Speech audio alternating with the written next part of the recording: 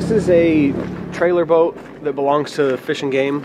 Came to us out of Long Beach. What they've requested for us to do on this one is a 200-hour service on the Honda 90-horse outboard. And then a few minor electronic repairs. They snapped their anchor light off the arch. Their spotlight no longer works, and their bilge pump quit working. So pretty small list, but one of the many things that we can do here is pull trailer boats straight in, have easy access all the way around it, get the jobs done quick. Fish and Game, we do a lot of work with Fish and Game. They bring us a lot of their trailer boats, and we do their big service boats as well.